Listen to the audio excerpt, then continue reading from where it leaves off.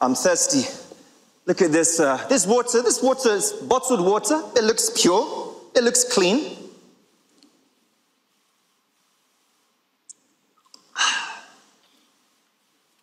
Watch out. The days of just accepting something as pure because it looks pure are gone. In this generation, you need to go deeper to confirm, is it really pure? Grace and peace to you in the wonderful name of Jesus Christ. Yes, in today's edition of Take Care of Your Hearts, I want to share with you a sermon that is both challenging and thought-provoking, titled Finding Truth in a Fake Generation. And I encourage you to watch this message with an open heart, with your undivided attention, and remember to examine whatever you hear in the lights of God's word. Let's watch together in Jesus' name. We live in a fake generation where it is difficult, very, very difficult to be real. I mean, it is so difficult to live for God. That's what the Bible says in Matthew 22, verse 14. The Bible says, many are called, few are chosen. In this generation that we're in today, don't just quickly arrive at a conclusion without examining what you hear in the lights of God's word. Those days, the days of just taking what you hear and what you see and what you read, taking those things at face value, those days are gone. Tell your neighbor, those days are gone. Tell your other neighbor, those days are gone. Let me try and explain what I mean. Give some practical examples. Look at that beautiful lady. I love her. People of God, those days are gone. In this generation, you have to look deeper. You have to go beyond the makeup.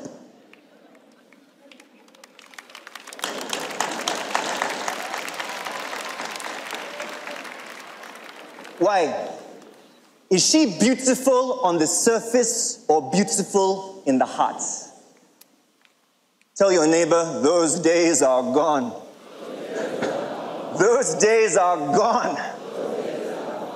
Okay, come and look at this. Come and look at this news online. Breaking news. Quickly share it on your WhatsApp group. Wow. Be careful. In today's generation, don't just quickly take what you read without confirmation, because fake news is everywhere. Tell your neighbor, those days are gone. Those days are gone. Or you receive a phone call. Look, I promise you, I'm ready to help you. I'm ready to do it. Just give me 1 week. I'll settle everything. Brothers and sisters, don't be too quick to jubilate. The days of taking people at their word and holding on to their promises are gone. Love everyone. Trust only God.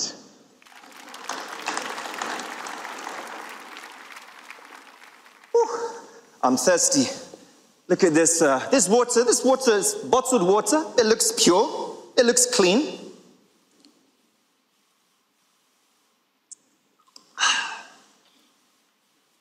Watch out. The days of just accepting something as pure because it looks pure are gone. In this generation, you need to go deeper to confirm, is it really pure? lest you take something that is contaminated. Tell your neighbor, those days are gone. Or, okay, another good example. You tuned onto your television and you see a pastor preaching a message. You see the charisma of the pastor. The pastor is saying, and the Bible says in Psalm 23 verse 4, that even though I walk through the valley of the shadow of death, I will fear no evil.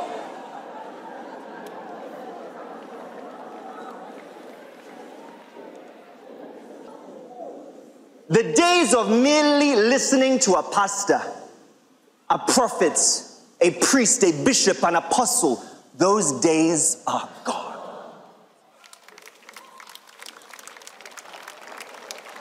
The message may be true on the surface, but you still need to confirm the messenger. Because anyone can say Jesus is Lord. You need to confirm who is the person that is talking to you. In the same vein, the days are gone when you can allow anyone to pray for you, to lay their hands on you. Those days are gone. I'm not excluding myself. As you are listening to my message today, please go and confirm it in the light of God's word. Don't just take what I say. Those days are gone. What of our politicians? Put on your television, you hear political rally. Someone campaigning for presidents, governor, mayor, this, that. They say, I will defeat terror within 5 months. I will provide jobs for all the unemployed youths within 6 months. I will put food on everyone's table and money in everyone's pockets if you vote for me now.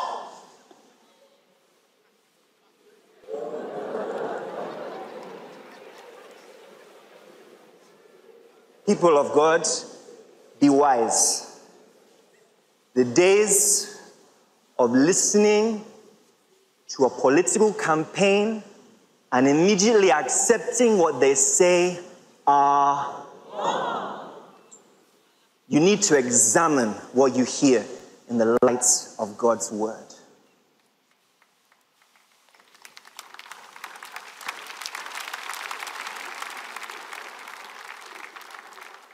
You see someone crying today.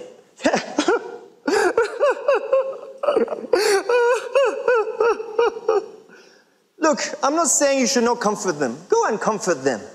But be careful of their tears. Some tears fall from the eyes, but not from the heart. That's why I said we are living in a fake generation where it is difficult, very difficult to be real.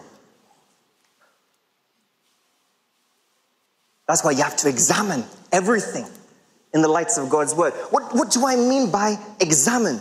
Examination means don't just take things at face value. Don't just accept things at face value.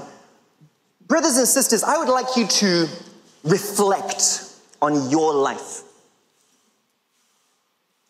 Just in this moment, viewers around the world, reflect on your own life. Many of the situations we find ourselves in today are as a result of not examining our deeds, our relationships with people, our encounters with people, the promises people made to us, the phone calls we exchanged with people, the emails we exchanged with people. Not examining them in the light of God's word has put many of us in the situation we are in today. Turn to your neighbor and say, neighbor. Say, neighbor. Appearance can be deceptive. This is why the Bible says in Matthew 26, verse 41, watch and pray. Watch and pray because of the generation we are living in today. Just go to a market. Pick any popular markets in your state, your area, your country, your residency. Go to that market. To find a genuine product is difficult, but fake is everywhere. To get something genuine, to get something authentic, you have to go deeper because we are living in a fake generation. This is why the scripture tells us in John 8 verse 32, find out the truth and the truth will set you free. And this brings us to the title of today's message, Finding Truth in a Fake Generation. Turn with me to the book of Acts, chapter 19, which will be our proof text for today's message. Acts chapter 19. And I'm going to read from verses 13 to 16. This is the case of the 7 sons of Sceva. I'm sure you know about it. Verse 13, it reads thus. Some Jews who went around driving out evil spirits tried to invoke the name of the Lord Jesus over those who were demon-possessed. They would say, in the name of Jesus whom Paul preaches, I command you to come out. Now, 7 sons of Sceva, a Jewish chief priest, were doing this. Now, take note of verse 15. One day. Tell your neighbor, one day. One day the evil spirit answered them. Jesus I know, and Paul I know, but who are? Verse 16, last verse. Then the man who had the evil spirit jumped on them, overpowered them all, and gave them such a beating that they ran out of the house naked and bleeding. Now, I want you to focus on those words in verse 15. The subject we're looking at here is those 2 words, one day. Don't forget that the 7 sons of Sceva were fake. They were unauthorized to do the job they were doing. And one day, they faced a question they could not answer.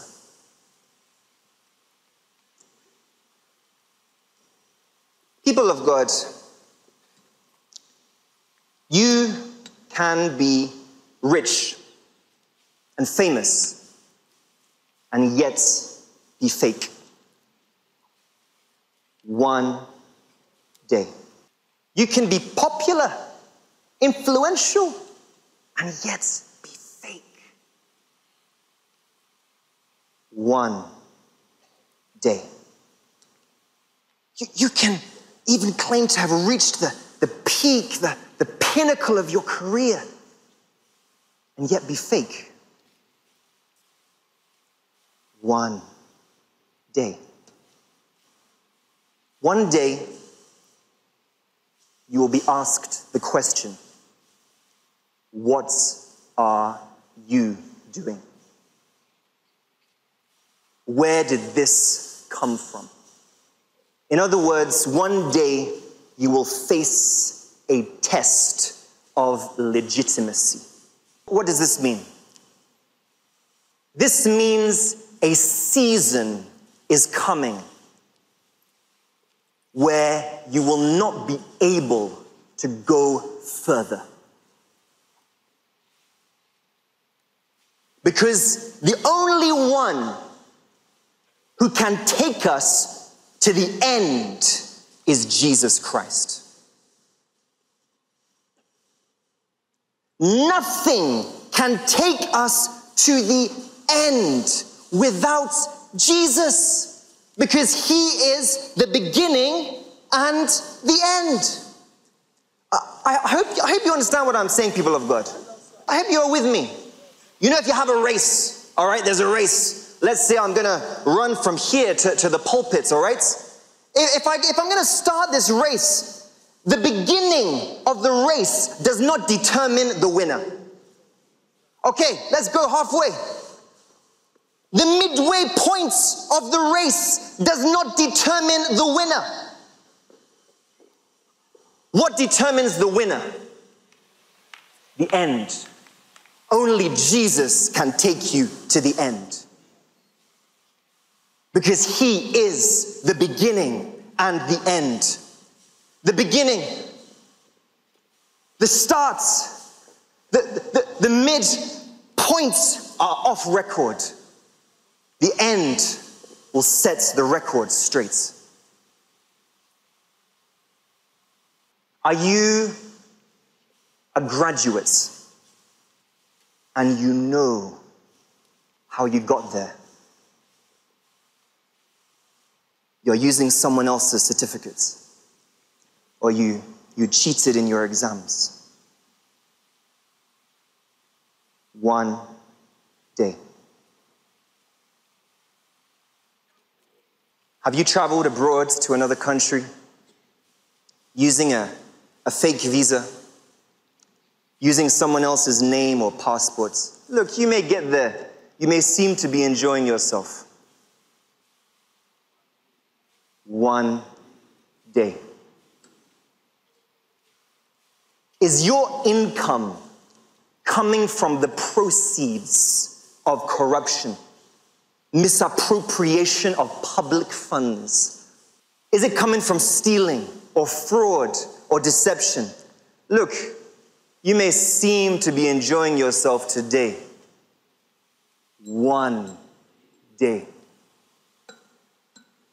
Everyone will face that question one day. What are you doing? What are you doing? Where did this come from? I want you to ask yourself this question. Are you real? Are you true? Or are you simply imitating or copying someone else? Because people of God, anything that is real, anything that is true, will stand the test of time. It's a common principle. Real products last. Fake products fade. Tell your neighbor, say, neighbor, real products last. Fake products fade. Ask your neighbor, are you real?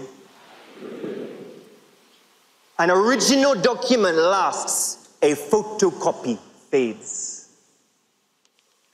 What are you doing today that is not real and yet seems to prosper? One day, it will leave you at the time you need it most. This is why Prophet TV Joshua says, to become God's person, you must follow his process.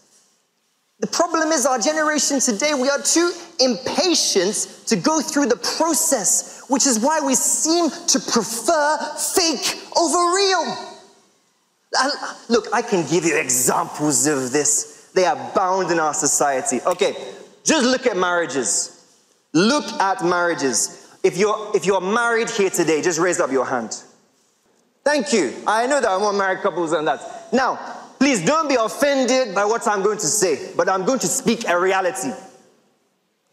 Marriages today, if they are marriages, if there is marriage, many of them nowadays are fake. The reason of many marriages today is outward things. Money, appearance, fame. In marriage of today's generation, it's a matter of body agreements, not heart agreements. So if something happens that tampers with those reasons, something happens to the appearance, something happens to the money, something happens to the fame, the marriage has nothing to rest on and collapses. Or you marry because of urge. Let me tell you, brothers and sisters, getting married cannot stop that urge. You marry because of depression. Getting married cannot solve the problem of depression. You marry because of age. God's time is the best.